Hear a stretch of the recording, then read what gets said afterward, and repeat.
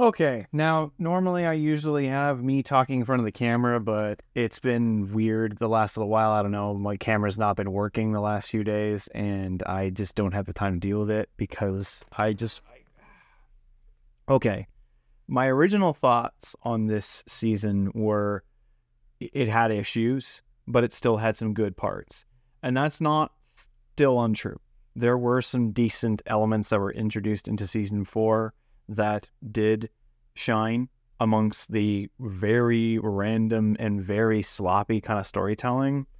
Sister Sage, I liked her in this. I thought that she added a cool element of the idea of the smartest person on the planet is just so sick and tired of dumb people that she would want to watch it burn, and that she's just continually playing everyone. I did like A-Train's storyline in this. I thought he had a great arc with what was going on with him after seeing this character be such a piece of garbage for so long, and to see him slowly start to develop some humility. That was great to see. I very much enjoyed that. Huey's dad, like Simon Pegg, I was not expecting him to be ever relevant in this show, and he had actually a pretty good season in this. Ryan, I thought Ryan was pretty good, maybe a little bit sometimes, but you're trying to have this morality battle with a kid who has lived a sheltered falsehood of a life up until recently, and then his dad comes into the picture, who's basically Superman in his eyes, but also a maniacal monster, but he's doing it in a way that is convincing Ryan ever so slightly. And then you've got Butcher, who has been an asshole to Ryan for so long that, you know, it's great that he's trying to make up for it now, but at the same time, there is some conflictions there. So there were certain parts of that I thought were okay, and there was others that I thought weren't. Butcher is kind of where it begins to go a bit weird for me because, and Moist Critical actually made a really good point about this, I never felt any kind of threat for any of the main characters, and Butcher was kind of the big catalyst of it. He keeps on saying he's going to die from sickness, but you just know he won't. You know he's going to make it all the way to the end. And there were some parts that were kind of cool. I'll admit, though, the whole Jeffrey Dean Morgan thing, that wasn't a surprise to me. So I'm about that one.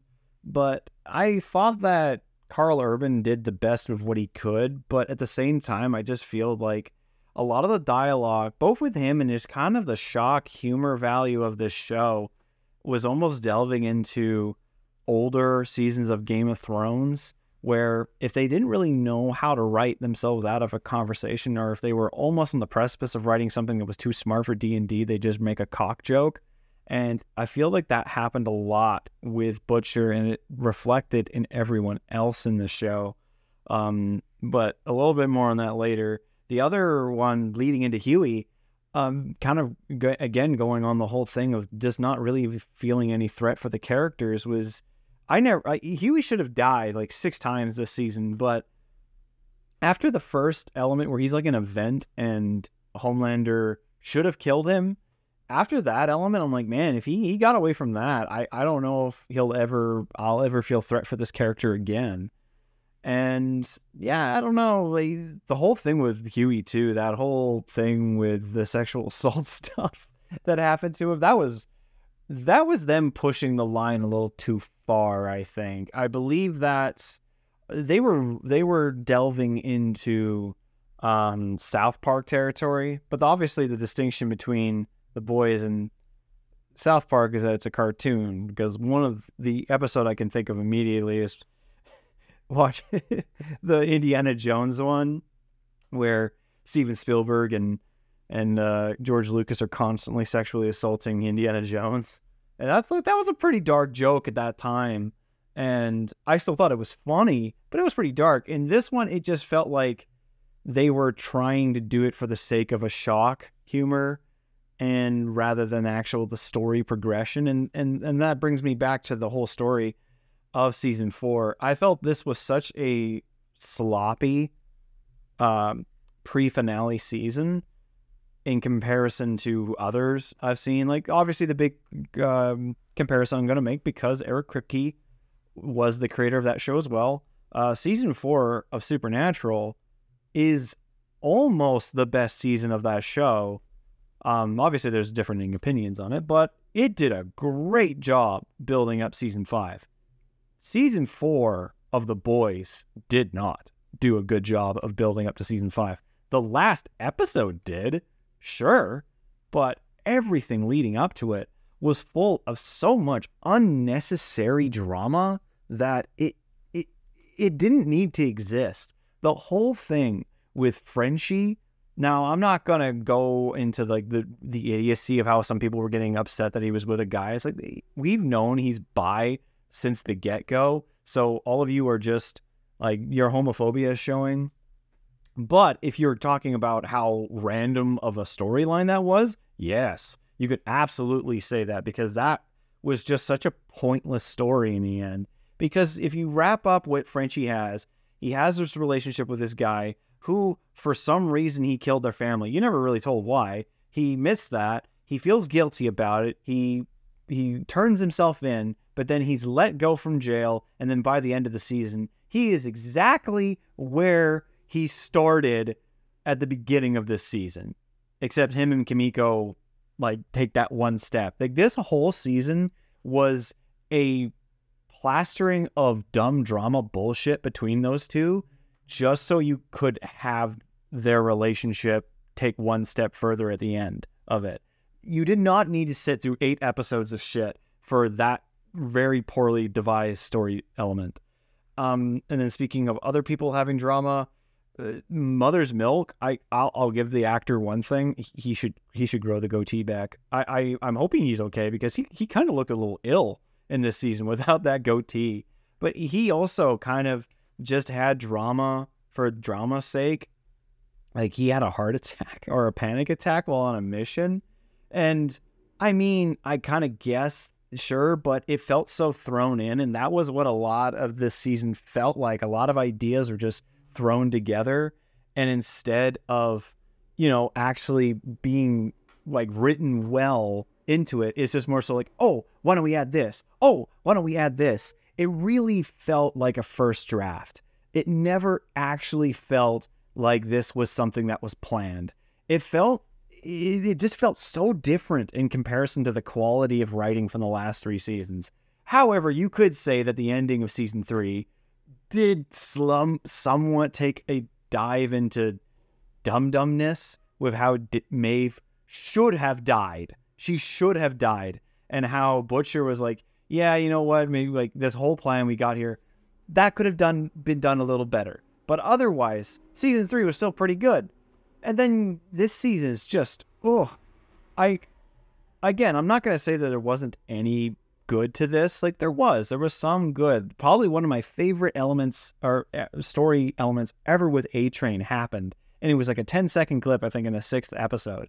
One of the best things that ever happened to his character.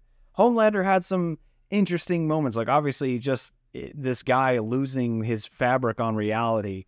While, yes, some people really like the episode where he goes to the scientist lab and just basically takes out his frustration on all these people who are part of his creation, it really didn't lead up to anything. It just showed that he's maniacal, but we've already known that.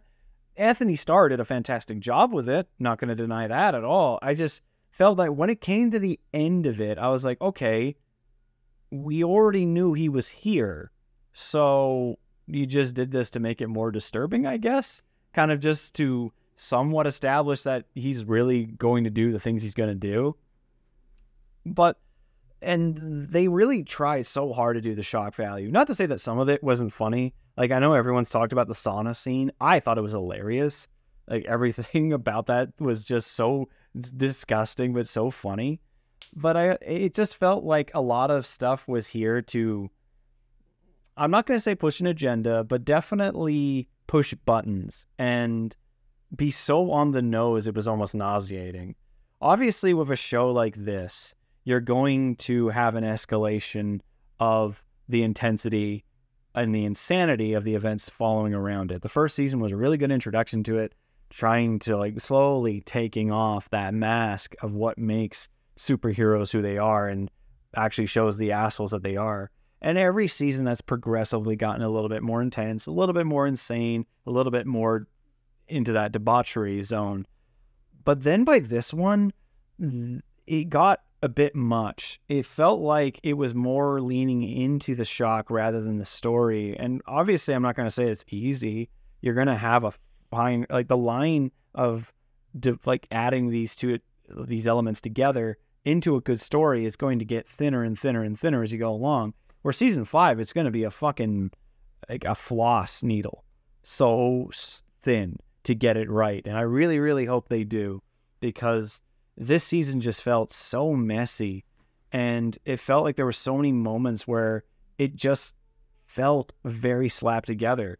The whole bit with Butcher somehow chopping his doc's leg off, carrying him a distance, and then coming back to the group, all the while being deathly ill, or the fact that there's a scene that involves Starlight coming to save these guys in this super deep, dark bunker. And I remember being like, how did you find them? And then they asked the question like, oh yeah, how did you find us? Find my phone. Are you fucking kidding me? Are you telling me that a cell phone app was able to find some people in an incredibly secure bunker? If that's the case, then how on earth are you ever going to get anything? Like, how are you ever going to be safe from Homelander at this point? It just, like, a fucking phone app? Are you kidding me? It really did feel like they had the idea of how they wanted to end it, but they didn't know how to get there, and they just kind of put it together as they went along. That's the best way I can describe it. It really feels like a first draft. It did not feel cohesive through a good point of it. There's a lot of episodes you could skip, and you would essentially miss nothing. There was still some good. Not going to deny that at all. But this is by far the weakest season of The Boys from a story perspective. So in the end, I'm going to give season 4 of The Boys a generous 3 out of 7. It's not a 2 because I was still entertained, and that finale was really good. But by God, it really needs to take a step up if we're going to go into the finale. And what's crazy too is the final season. The finale episode of season 4 was directed by Eric Kripe. Eric hasn't directed anything since Supernatural. He directed I believe he directed the season finale of season 4. So he was trying to do kind of a similar thing here. I don't know. There was also a couple of things that Bob Singer did in the finale that, unless you were a Supernatural follower, you would not get the joke. Like, it was so on the nose. I don't know. It's just like, you guys, because sometimes, like, yeah, you can have some great ideas, but sometimes those ideas have consequences, and sometimes they just don't work. No matter how good you think they might be, you still need to temper it. So, like I said, I'm just hoping that they do better with season 5. I am looking forward to it, but nowhere near as much as I would originally. I feel like all of the gusto I got from Gen V, because that show, had issues, but it was still really well done. I feel like all of the good writing in that season was there, and none of it was put into season 4. That's a good way to say it. Anyways, guys, those are my thoughts about it. Sorry for not being in front of the camera, but like I said, camera stuff is just acting up weird right now. Give me your guys' thoughts. Very curious to what you guys think of this season. What do you think of it? Did you like it? Did you not? What were some things you think they could have done better? What do you think they did really well? Let me know. Let's start a discussion. Anyways, that's all for me. This is the last time I'm going to try and talk about it. I've tried to do like 4 videos today, and I just couldn't get the camera working, and I'm like, you know what? Let's just have a voice and a photo of Homelander here being all nutty, and yeah, that'll do it. Anyways, that's all for me, guys. Talk to you later.